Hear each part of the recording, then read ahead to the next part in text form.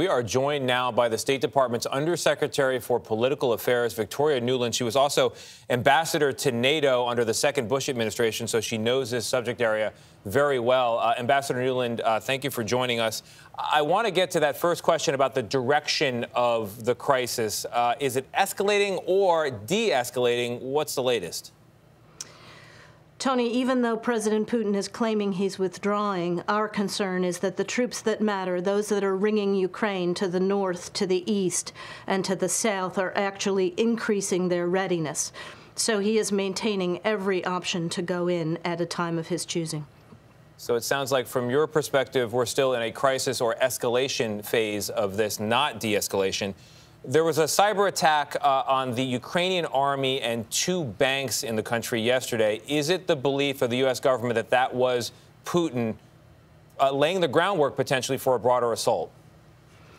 Well, we're still investigating and doing forensics along with the Ukrainians.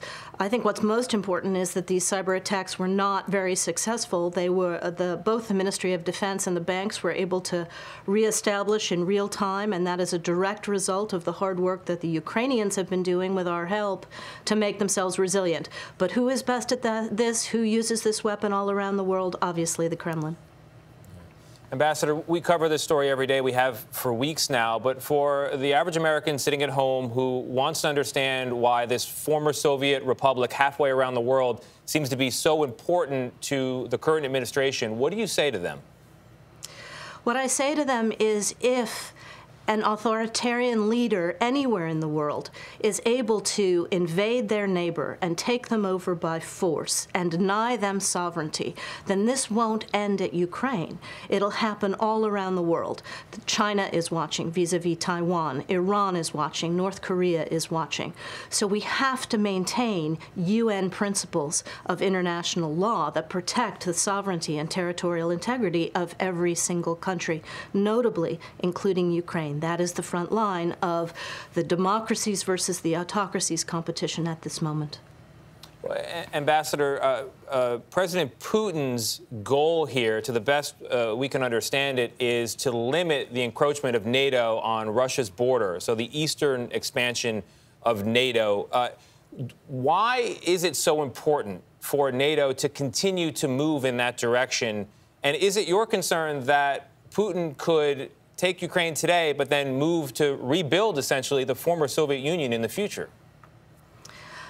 Tony, NATO is a defensive alliance. Its purpose since its founding in 1949 is to protect the security of its members. So if you are not coming for us, we are not coming for you. And in fact, NATO never even had any forces on its eastern edge in Poland or the Baltic states until after Russia took Crimea and invaded eastern Ukraine. So this is a conflict of Russia's own making.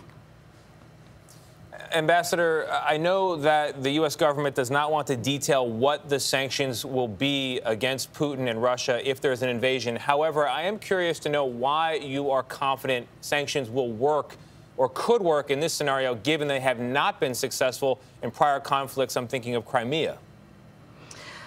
Tony, what we are preparing this time with the European Union and other allies and partners around the world, including the UK and Canada, will be absolutely crushing financially for Russia and in terms of Russia's ability to grow its economy and modernize going forward. So, not only will this be a bloody, awful conflict for Ukraine and for the Russian people, it will also throw Russia back into isolation for a very, very long time.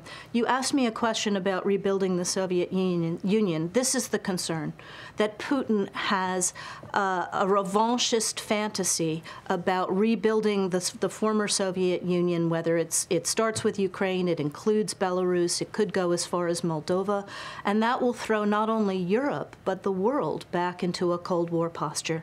And that's what we're trying to prevent, and that's why we want to see diplomacy succeed here, and why we're continuing to press that with Putin and with everybody else on the Russian side. And to avoid, as you put it, a bloody, awful conflict. Ambassador Nuland, thank you. Thank you, Tony. All right.